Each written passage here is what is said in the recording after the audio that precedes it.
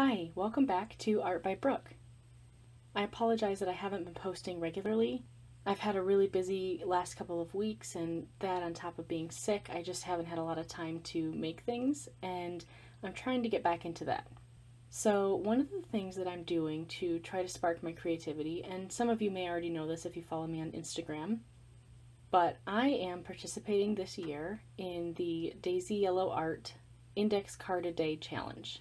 So the basic point of this challenge is to create something, anything, on an index card every day for 2 months, starting in June and going through July. So you would end up with 61 index cards if you do just one a day. You can do more than one a day if you want. But the whole point is to get into the habit of doing something every day on an index card. Now it could be lists, it could be poetry, it could be sketching, collage, Zentangle, anything you want as long as you're doing something. The main other rule is that it has to be on an index card, which makes it an approachable small size. Today is Friday, June 7th, so I have officially lasted through 7 days of this challenge, and this card in front of me right now is actually my first card out of 8. Because she challenged everyone to warm up by creating a card. So I made this with basically just things that I could reach on my desk because I was still very low energy after being sick and really didn't feel up to creating. This also inspired me to create an art journal page using the same exact supplies, which I will show you at the end. Now I just kind of want to go through and show you the different cards that I've been doing. Here is my first official index card, and I actually followed the prompt for that day, which was mailbox, I believe. And I used a blue sticky note and just kind of drew an envelope on there and cut it out. And I used washi tape, which is the same washi tape that I used on this one, and a little bit of paint, and then just did this quote. But I think one day I will tell somebody, one person, something, the truth. Just once, just to see how it feels. I found that one online and I just was kind of feeling it that day.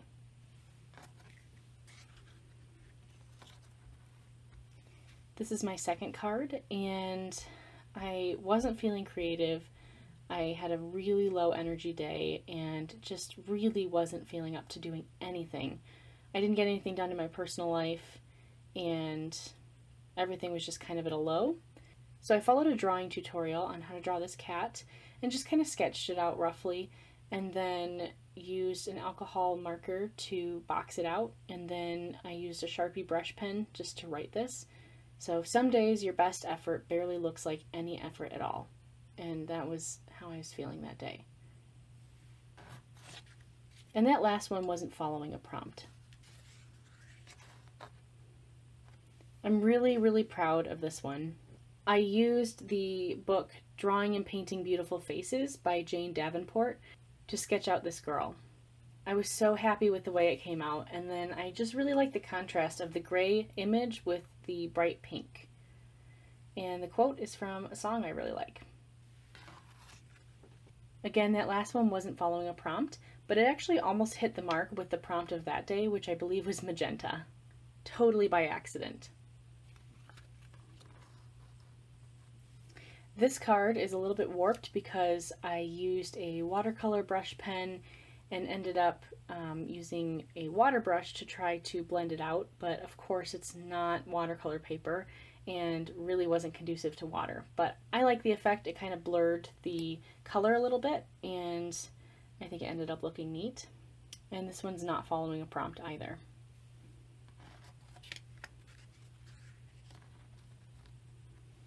This one wasn't technically following a prompt, but Tammy Garcia of Daisy Yellow Art encourages people to do a one staple collage, which you can see here.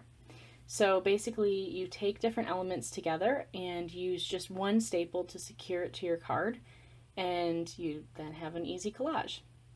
I like this because it kind of kept me from being super perfectionist about laying down all the edges and making sure it was all perfect, and fussing over glue for a long time. So it has a lot of dimension. You can see it kind of sticks up from the card. and I'm learning to love that.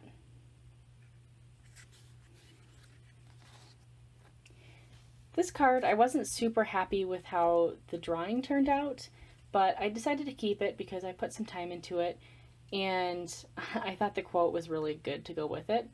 So the quote is, "When something feels off, it is." And I found that one, I believe, on Tumblr. That's where I find a lot of my quotes. And I used a green watercolor brush pen for the sunburst. And here's today's card. I really love drawing these little jewels and had a lot of fun with this. And I really, really love it when people in their sketchbooks do the squares blocking out around their drawing. I think it really makes it pop, and it just adds something really pretty, even if you do a very simple drawing like I did. So now I'll go ahead and show you my art journal page that matches the first index card that you saw. So here it is, and let me grab out the card to show you. So there's the card next to it. So you can see I used all of the same elements and even down to the same pen. I believe I used a Sharpie for both of those. So this has been an update on my index card a day challenge, and I think I might do an update once a week with this and just show you the 7 cards that I made in that time. I really want to be accountable for this because I have trouble sticking to challenges, and I'd like to kind of have that encouragement from other people. So if you're doing the challenge, let me know, and let me know how you stay motivated to do it, and I would love to see what you're doing. And if you enjoyed this type of video, let me know as well, just so that I know that I should keep posting it. So which card from this past week was your favorite? Leave me a comment down below letting me know. Please subscribe to my channel if you haven't already. I love doing all kinds of things creative and basically just share videos of that with you in hopes that it will inspire something in you. Let me know what you would like to see next, and I hope you have a great day.